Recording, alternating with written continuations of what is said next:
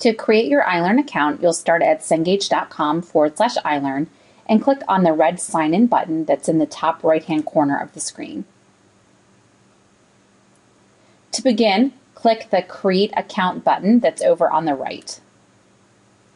And you'll start by selecting a username and password and filling in the information on the page. When finished, click Submit. The next page that will open will ask you for a course code and a book key. Enter in the course code that was provided to you by your instructor.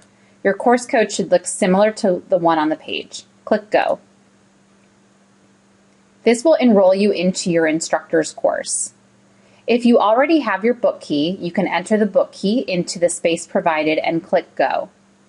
If you don't yet have your book key, you can start a 3-week free trial by hitting the Buy link that's right above the book key field.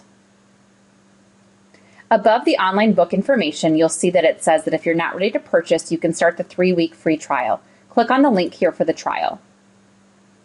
This will open up the trial request and you can hit Next.